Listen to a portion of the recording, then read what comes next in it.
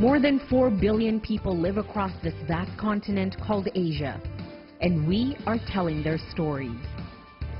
On this edition, Seas of Rubbish, plastic waste threatens the waters of the world-renowned Indonesian island of Bali. We go underwater to investigate. And Paradise in Crisis. One of the world's top tourist destinations, Boracay Island in the Philippines, faces a severe environmental crisis. I'm Silkina Ahluwalia, and this is Assignment Asia.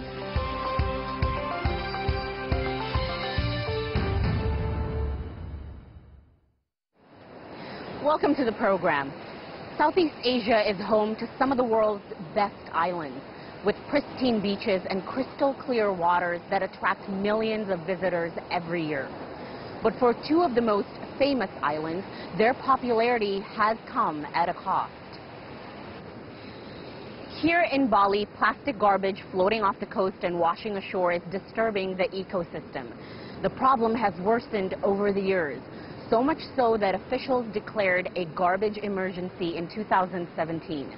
I looked into how Bali's garbage woes have impacted the world-famous island and what authorities have done or failed to do about it.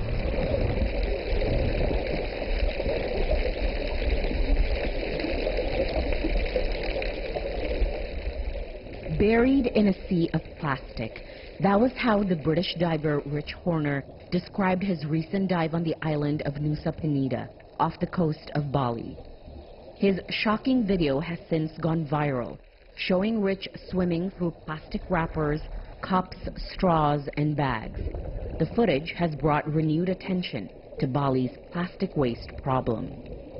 When we pulled into the bay on the boat, I was there to hopefully film the manta rays, and you could see this massive slick, much bigger than anyone had seen before. And so I jumped in, and I knew that I had to film it because I've got friends that are doing research on the island on the plastic problem and the microplastics, so I knew I had to film it. But when I was actually filming it, swimming through it, it's kind of sad. You see this much plastic and you know that it's not good, and you know that it's going to be causing problems later. Bali's crystal clear waters attract millions of tourists every month. A popular vacation spot, the island was named TripAdvisor's greatest holiday destination in 2017. But that popularity has pushed the island to its breaking point. In recent years, Bali has seen its plastic waste problem growing rapidly. Popular tourist destinations are usually covered in waste, mostly plastic, during the rainy season. In 2016, a research by the World Economic Forum concluded that there would be more plastic than fish in the world's oceans by 2050. Indonesia is the world's second largest producer of plastic waste. Here in Bali, an estimated 300 tons of waste enter these waters every single day. Bali's biggest garbage dump is overflowing as well, with more than 1,000 tons of waste added each day and no recycling plan. Local governments are finding it difficult to manage solid waste. Indonesia recycles only around 10% of its waste, which can reach up to 64 million tons every year. That has made it the world's second largest plastic polluter. Beberapa sampah, terutama mikroplastik atau nanoplastik itu masuk ke jaringan atau dimakan oleh ikan sehingga dapat tercemar di dalam badannya, dan dikhawatirkan bila kita konsumsi itu akan terkontaminasi dalam tubuh kita yang pada akhirnya akan membuat penyakit, salah satunya kanker. Kita tahu bahwa mikroplastik atau plastik itu susah diurai dalam jangka waktu yang sangat lama, dan ketika sudah masuk ke dalam tubuh manusia yang terjadi adalah kanker. Mariama Hutasoet has seen firsthand the effects plastic pollution has on marine ecosystems. She has dedicated her life to protecting what she calls the rainforests of the sea.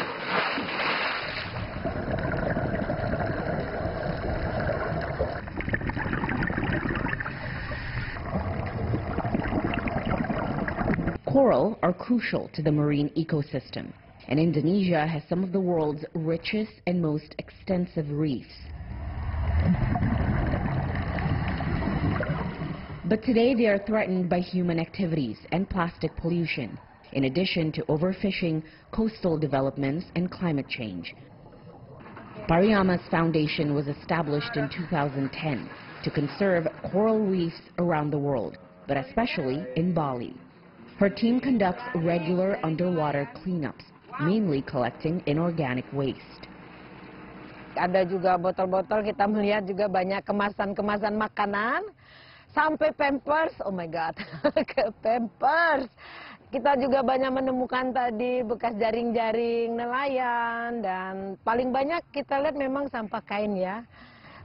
Dan mungkin udah cukup lama ya, banyak, sangat disesalkan karena banyak menutupi karang, dan ketika kita ambil kita udah melihat karang di bawahnya sudah mati. Kondisi terumbu karang di tempat ini memang sangat memprihatinkan karena tahun 2016 ketika ada kejadian pemutihan karang secara global, kawasan Nusa Dua itu terdampak juga. Jadi saya tadi sekaligus juga mencek, melihat, oh my god gitu. Banyak yang mati, mungkin ya, banyak yang mati karangnya. Climate change itu nyata, ditambah dengan ancaman-ancaman akibat sampah, polutan, dan juga mungkin praktek pariwisata yang tidak ramah lingkungan, itu bisa menjadi kehancuran bagi terumbu karang. Pariama's foundation is not the only group leading an important initiative. Trash Hero is a local organization that brings communities together to reduce waste on Bali's beaches. The group has mobilized up to 3,000 volunteers in the past year and collected some 15,000 kilograms of plastic waste. Kita semua tahu, kita semua sadar bahwa sampah plastik itu sangat berbahaya. Tapi bagaimana kita merubah kebiasaan sebuah budaya di mana masyarakat kita itu masih membuang sampahnya masih belum pada tempatnya. Nah, budaya ini yang sebagian besar mungkin ada beberapa masyarakat, bahkan tokoh-tokoh itu masih ada keraguan akan bisa berhasil atau enggak. Tapi kami sangat semangat karena kami punya perumpamaan batu besar itu bisa bolong bukan karena disemprot dengan air besar, tapi dengan tetesan air kecil yang terus-menerus. Jadi kami eksistensi ini sangat diperlukan. Kami hadir setiap minggu 1 jam, jadi dengan harapan keangkuhan budaya nyampah ini pelan-pelan akan berubah. Itu harapannya. Although concentrated in Southeast Asia, Trash Heroes network extends to Europe, Africa, and the United States. Each cleanup brings together residents, government agencies, schools, and tourists to take a positive action on waste.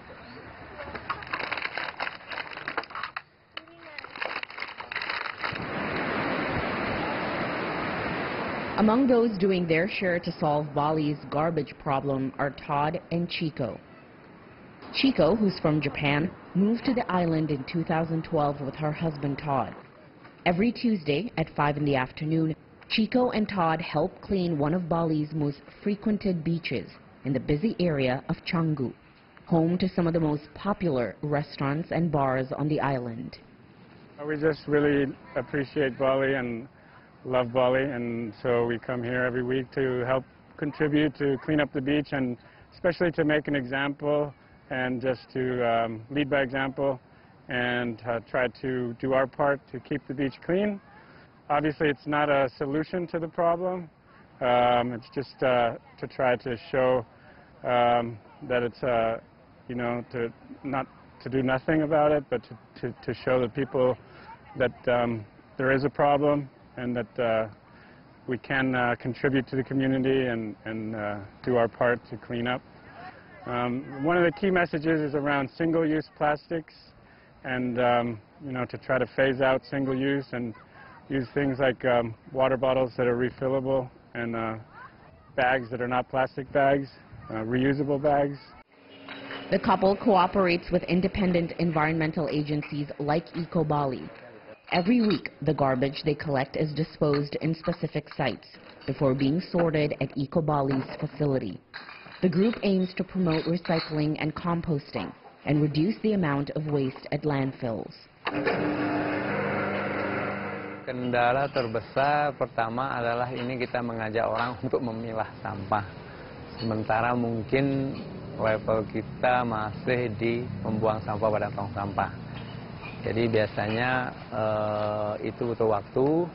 Kendala kedua adalah belum ada kesadaran orang yang memproduksi sampah untuk membayar jasa sampah secara layak. Itu kendala sebenarnya. Although the cleanups are a sign of a growing awareness to act on Indonesia's plastic waste problem, efforts by activists and environmental groups are only a temporary solution. Tourism remains Bali's biggest economic driver. Many local businesses and families depend on foreign tourists to earn an income. But a worsening garbage problem in the world-famous island would mean fewer visitors and, in turn, a sluggish economy. Horner says it's important to influence people's thoughts and behavior through education campaigns. I grew up in the UK, and as a child we had this campaign called Keep Britain Tidy. So that effectively brainwashed us as children that dropping litter was bad. So we instinctively now think that way. So out here in the developing world in Indonesia, I don't think those programs have happened yet, and they would be a very easy, quick and easy way of changing the behaviour. And doing, teaching the kids will mean that the next generation that comes through should be responsible, especially with, with plastic. In 2017, the Indonesian government promised to save the country's waterways from drowning in waste. Although it's a challenging objective, the government says it shows its commitment to creating a cleaner, greener, and plastic-free future.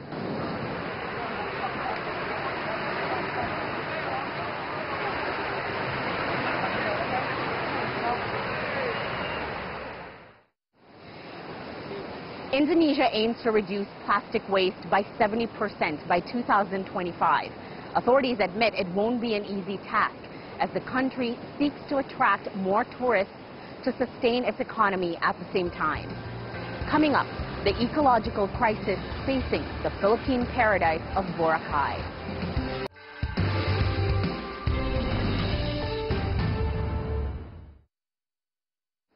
International travel magazines have named it the world's best island. But in recent years, unchecked tourism in Boracay has also led to an environmental crisis so severe that the country's president ordered it closed for half a year.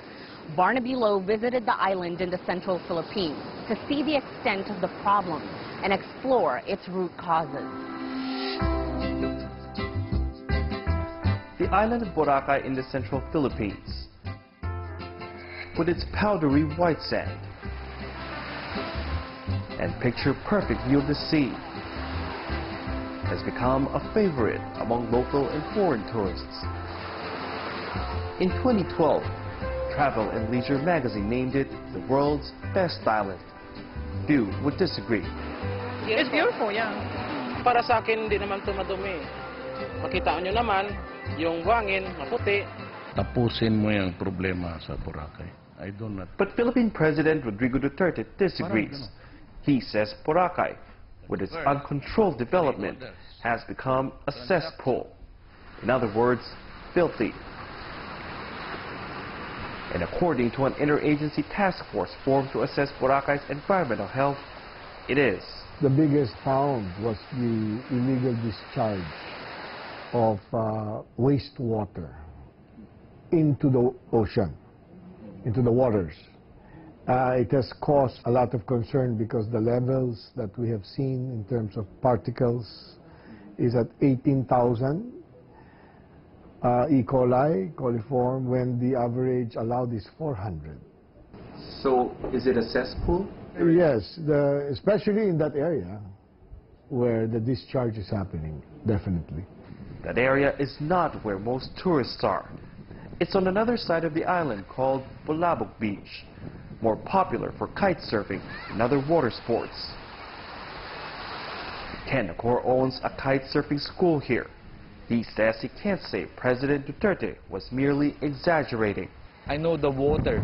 If I can send the smell in Facebook, the smell of the bulabog, only now we can see the photo, the video, what's coming out. If we can send by Facebook the smell, they will see. So you've seen the water, the black water? Yeah, we've seen it. And then not only me, there's lots of foreigners are here too. Huh? You can see there is a long steel pipe here. It's actually connected all the way to the other side of the island where most of the hotels and restaurants and other establishments are. Now those establishments that do not have their own wastewater treatment, not connected also to the island's wastewater treatment plant, their wastewater, which consists of different kinds of waste, human waste, detergent and what have you, they all end up here.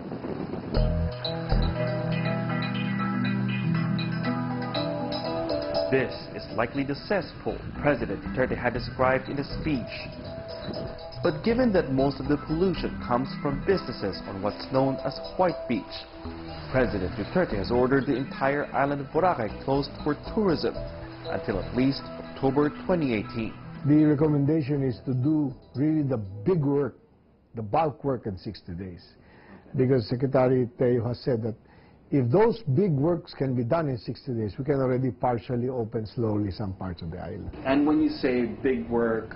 The upgrade of the water and discharge lines, the demolition of the 25+5 easement, those who have crossed that, and the clearing up of structures built on wetland and forest land. The short-term impact could be damaging. Boracay contributes to some 20% of all tourism revenue of the Philippines.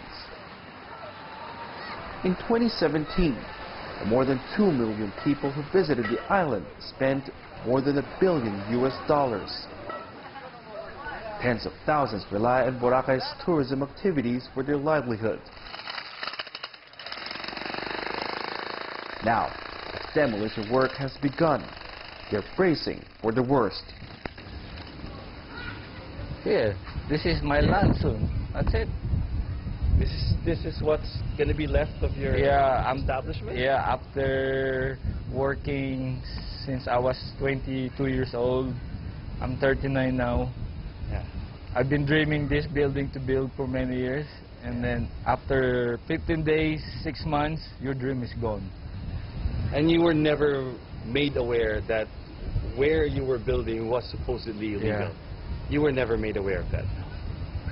All I'm aware is about we follow the rules from LGU, and then we follow the measurement of the first building here, which I talking about the 7 stone. The national government says it is leaving no stone unturned in its crackdown. Local officials will be made accountable as well. But the ones bearing the brunt right now are the business owners and their employees. Everyone, including those who complied with environmental laws. We cannot sleep right now. We're terrorized, like scared what's gonna happen in the island. Like my worker, they cannot sleep. They thinking where they gonna get their money to feed their kids. I'm talking about mine only, What about the big hotel have working there, like many workers? Employees of this resort, for instance. West Cove, which was built on a forest land, was one of the first to get closed down. In fact, the local government has been trying to shut down its operations since it opened in 2009. But the management of the resort has managed to resist. Until now. I'm still hoping that we could still get justice in spite of it all. Because when you review our documents, we did everything to comply them. All the requirements from the national government and requirements and permits that needed by the local government. Even though technically you've been operating illegally? Yes. Illegally in the sense that We were asking them to process our municipal permits and they don't want to give it to us. So what will you do as a businessman? Many of the resort's employees stuck around as the management fought closure orders. Now they're faced with the prospect of losing their jobs with no other opportunities available in Boracay. Isa sa mga iniisip namin or worry namin is paano po yung pag-aaral ng mga bata. So, kailangan bang ilipat talaga muna namin sila?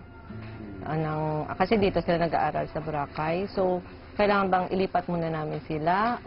Tapos, syempre, gaya sa amin ngayon sa West Cove, wala kaming operation. So, magkakasahod pa ba kami sa susunod na mga sahuran? So, paano yung pang-enroll namin since ito lang yung source of income namin? Ano ang naging reaction mo nung una mo nadinig na sinabi ni President Duterte na Boracay is a cesspool? Kailangan isa lang natin ng Boracay. Ano yung naging reaction nung una? Una, maganda kasi iayusin. Pero bandang huli na mga balita na ganun pala mangyari. So, ang sabihin na ayusin sana, pero iba pa rin ang may tirang pa na apektado rin ng lahat ng hotel. So, ganun, maurin pagyapon. Pero, agree kayo na kailangan ayusin ng Boracay? O, agree naman ako, sir. Basta sa tama lang. Agree naman ako, basta sa tama lang ako.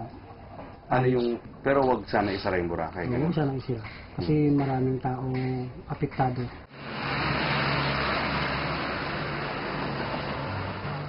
The fact is, most Boracay stakeholders agree that Boracay needs to be restored to its pristine state. No one agrees with this more than the island's first settlers, the Ati tribe. Sa totoo lang, sira, totoo lang. Nang pagkadinig namin, abala din kami, sabi ko, ay ano ba? Ay, sabi namin, mabuti nga yan.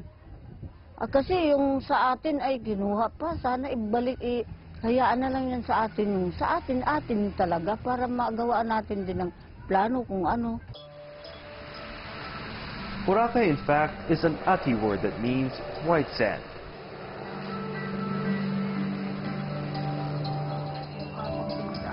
Delsa Justo, one of the tribe's leaders, remembers a Boracay that they had all to their own. Aboy maganda dahil lahat-lahat ang makikita namin dito, punong kahoy lang. Maganda kahit ngayon sa beach ka magpunta, nakakasilaw yung namin, buhangin. Hindi yan matingin-tinginan tapos yan, mag-apak pa, pinakamalambot apakan mo sa noong mga panahon. May feeling ba kayo na inagawan kayo? Ayun, bilang pamansir, dahil kagaya din sa Front Beach kami, ay dyan lang kami sa baybay katulog. Tapos ay sa biglaan, siyempre dali-dali lang. Ay, ang lungkot-lungkot ang ate, sir. But there was nothing they could do to stop the tourism boom. As years passed, they got more and more marginalized in their own land. And even as the national government had given them more than 2 hectares of land, they've only been able to occupy a fraction of it. So basically all this land that you see around me, some 2.1 hectares worth, was awarded to the Ati tribe of Boracay back in 2011. But it was only in that portion of the land, a very small fraction, where they were able to put up their houses. The rest of the land is now being occupied by non-Ati people, mainly for business purposes.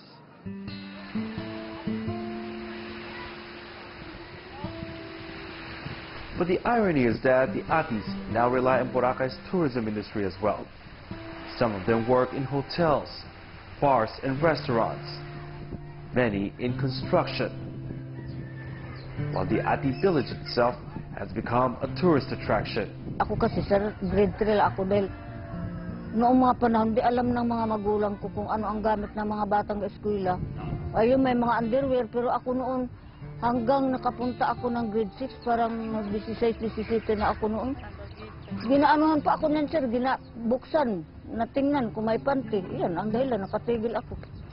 Kaya ngayon, mayabang kaming mga nani, sir, dahil yun, mga school supplies, dahil hindi naman talaga, totoo lang sila. Maano kami, nasayahan din kami dahil ang pambuhay namin, nakakain na kami ng kanin na madalas. Dahil noon. Dahil sa turista. Dahil dyan sa Dahil mga... din sa turista. Oo, ay pang ano ba yan, pag yung mga tag-ari nga ng mga hotel na yan, ay kami din ang ginakuha magtrabaho. And so even if it may appear as if the Atis are finally getting some justice, they'd rather the businesses stay. So, ayaw nyo na magsara? Ay sana sir, so sa totoo lang, pabor talaga kami. Mahal nga Pangulo nga isarat ang Boracay na ito. Dahil yun nga nakakalungkot talaga ang gawa nila. Pero, yun na lang, na kung yun ang mangyari, ay apoy nagbalik talaga kami sir sa sa gapang-gapang niya, yung para lang sa mga anak namin do sir. In a way, the sentiment of Boracay's migrant community isn't different from how the Atis feel about the situation. They may want the old Boracay back. And what better way than to ban tourism altogether? For their mouths to feed and families to raise. For Simon Asia, I'm Barnaby Lo in Boracay, the Philippines.